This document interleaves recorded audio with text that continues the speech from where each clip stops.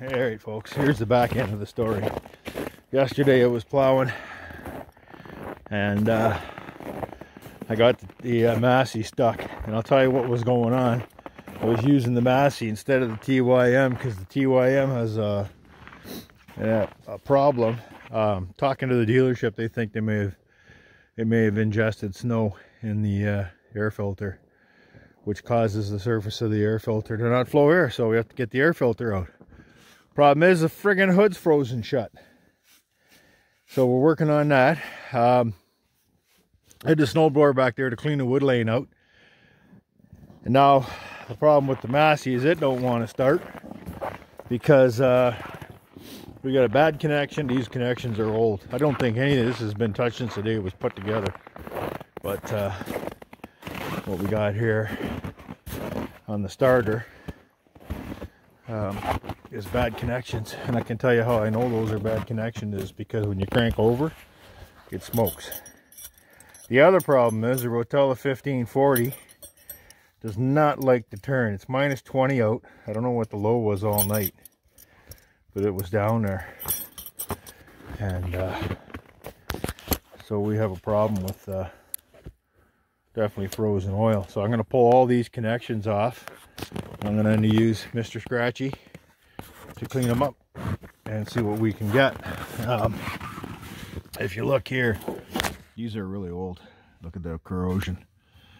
I'm going to try and pull them without breaking anything. That's the key. So I got lots of penetrating oil. Good old WD Panther Piss on there, and we're going to see if that works.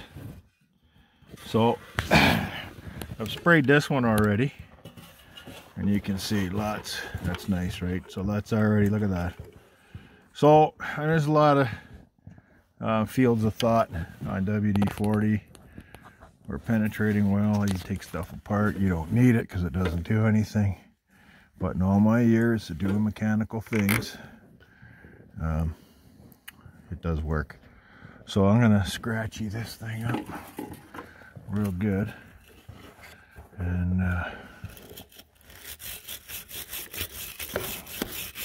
see if we can get some bright going on there.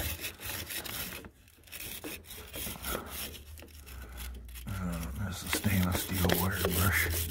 I'm going to use it for welding.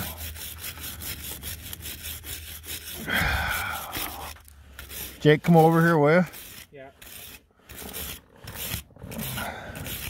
There, I'm starting to see some nice brightness there. Come over to my right side. Hold the camera and focus it on the on that terminal. I need two hands to do this, so I'm going to take this guy here and I'm going to brighten it up. Because like I say, I don't think this has been touched for a very, very, very long time. And then I'll do the bottom side. Yeah. I don't know what that is. Some sort of shitty heat shrink. It's falling off. Maybe the connection's not as old as I think it is. It looks pretty factory though.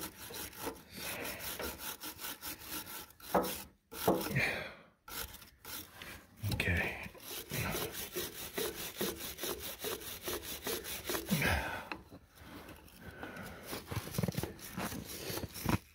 We're trying to get ultimate voltage to the starter motor, which is going to help us turn over better.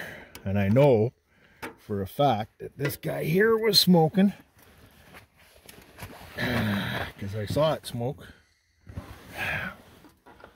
It's ½ inch.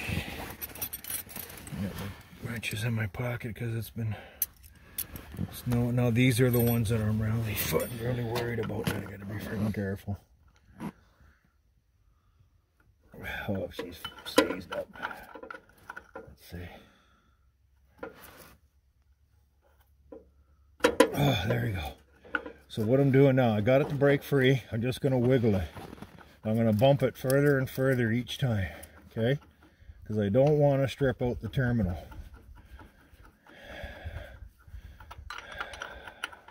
Let me have that grab the WD-40. So as you can see, I'm just bumping this because I'm trying to work the rust out of it. Okay, she's coming pretty good now. Let me see that, Jake. So I'll give her an extra shot. Okay, here. And I'm going to continue on doing. I'm going to bore you guys with this, but this is what I'm doing. I'll show you. I'll come back to it when I'm done. But this is the first step in cleaning 60-year-old connections. 70-year-old, I don't know. Look at these things. These connections are old. Now this is my bad. This should have been done a long time ago, and it should have been done by me as soon as we bought the tractor. And it was always in the back of my mind to do it. Well, here we go. This is what happens when you don't listen to your little voice and you put things off for another day. Another day is here and we can't start the tractor. And that's a problem because we can't get the wood out. And the other problem with this janky setup, I got to find a cable, is the, I don't know why, they grounded the ground wire to the sheet metal, which was kind of dumb. It needs to go to the block. It needs to go right here. So that's a change we'll be making. We'll be putting a ground wire on the block. I don't know if I can do it today. If I can, I will. If I can't, I won't. So here we go. I'm going to continue on with the electrical repairs on the Massey, and we'll see what we can do. See you soon. Oh yeah, while you're waiting for me to get back on, can you please hit the like button? Like. If you like the videos, like. I know a lot of you guys watch the videos and you don't subscribe. The subscribership helps the channel grow. And please, if you can, leave comments if you like. Tell me what you think I'm doing wrong. Tell me what you think I did right. I don't care. Leave comments, but hit the like button either way, and that helps the channel grow. Okay, be back in a bit. All right, friends. So I took everything apart using whatever was still there and tried to put it all back together again, and it just turned into complete junk. So what I had to do was root through all my stuff and try to find some flat washers and some nuts. Yeah, so that turned out okay.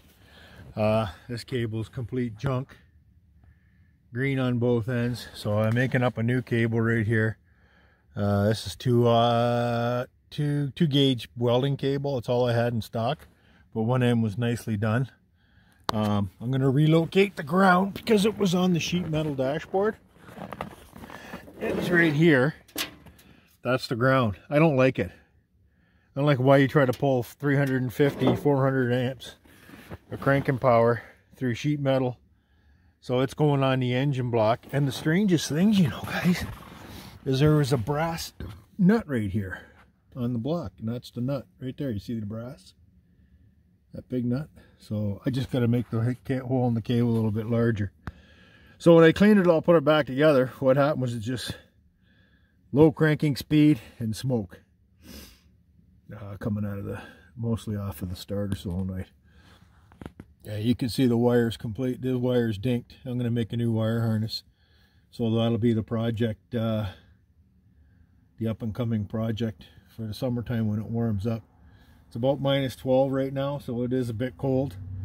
I didn't run down the hill or nothing, run to the store. I'm doing everything with all I got on hand. You can see the condition of how rusty everything is. So I'm going to put get the battery cables ready, and hopefully we'll be able to get her started. Hopefully it'll turn over better. So that's going to be the new ground point right here on this stud, which is right next to the starter. So that should give us the best chance at having full voltage and good current, good amperage to the battery. So I'll show you that when it's done. The positive side's all done. The wire from the solenoid down to the starter motor's done. So hopefully, because when I put this back together after I cleaned it, it didn't even work, and I had to loosen this lead off and wiggle it around. So that wasn't encouraging at all, but that's what happens, right? This is original part. So 1956 this was installed. Everything on here that you see is original. So yeah, it's not in the greatest of shape. This wire here, which is the power feed up to the ignition, very brittle. So all this is going to get cleaned up. So anyway, I'll get back to getting this thing going. I'm going to change some wiring and see what, or sorry, get those battery cables done and see what that brings us. So as you can see, we're out here working in the snow, and we'll get her. So I'll be right back. Oh, she's back up and running.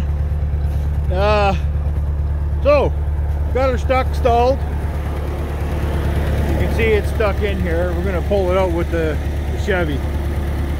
Yeah. So we end up changing 2 battery cables. We put this janky stuff on there. These will be temporary till we can get some more. I'll order up some number 2 battery cables. Relocated the ground to where the red one is there. I'll cut the red off so there's no confusion. This is a negative ground tractor. Fixed up all the joints. The crank's over better. I think the starter motor needs a rebuild. Tighten the fan belt so we get a better charge. A little bit of a bitch to get it started. We had to run some ether in her just to get her to light off. She's okay now. The fuel line was frozen, so I'm gonna have to get some fuel line, some gas line antifreeze.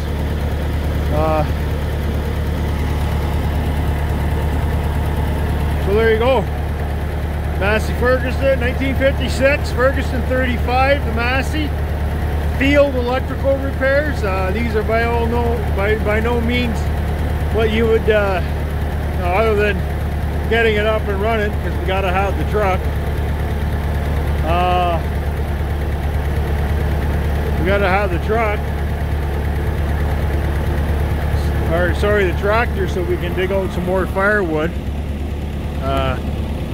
Whew, I'm out of breath. So this is something that should have took, I don't know, I got out here at 9:30, no, 1:30. So decking around, trying to get the downhill. So we're gonna get the strap set up, pull this thing out of this. I'm surprised it got stuck in here. There's nothing really here but a big belly of snow, I guess. So anyway, we'll get her unstuck. The neutral safety switch is it keeps freezing up, so I'm assuming that has something to do with the water. We're getting all the moisture we can out of the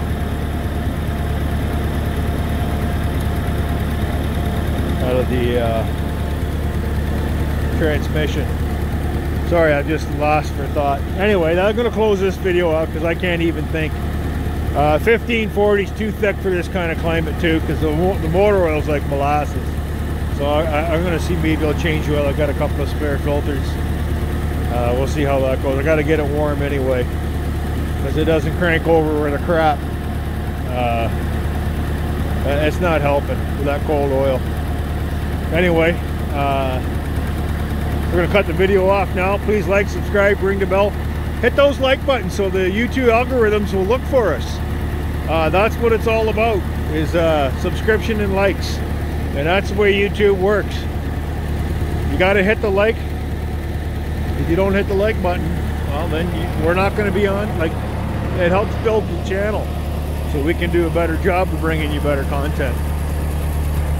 So I'm going to pan away with a nice shot of the Massey Ferguson 35, Ferguson 35, whatever you want to call it.